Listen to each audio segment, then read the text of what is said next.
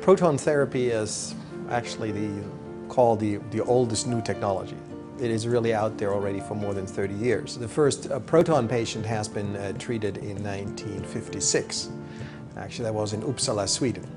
And so then over time, more and more of the research facilities, primarily physics research facilities, started to apply protons in medicine for cancer patients. And a big step was in 1991 when at Loma Linda University Medical Center in California, the first truly hospital-based dedicated proton facility opened and started treating patients.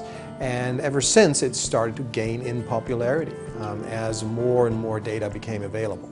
But we are really looking at an exponential, we are sort of at the beginning of that exponential uptake of popularity of proton therapy. In the beginning, we really tried to use protons for these very difficult to treat tumors for which really, at least at the time, 15, 20 years ago, conventional radiation therapy had almost nothing to offer.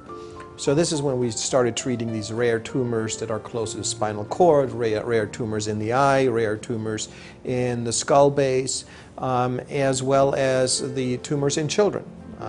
Although these are all very important indications for radiation treatment, they are simply not in a patient population that is largely affected in an epidemiologic sense by cancer. But then over time, we started applying protons for more frequent diseases, and one of them obviously being prostate cancer.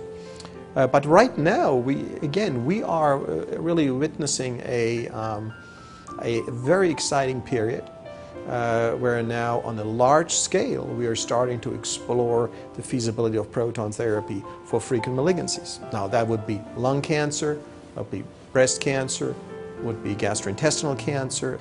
So what we're really trying now within ProCures, its clinical research endeavor, but also across the country in other centers, notably of course some of the very big academic centers that have excellent programs, we're trying to design the clinical trials, the clinical studies that help us to identify the subpopulation of patients for each of these large diseases that will be best treated with protons.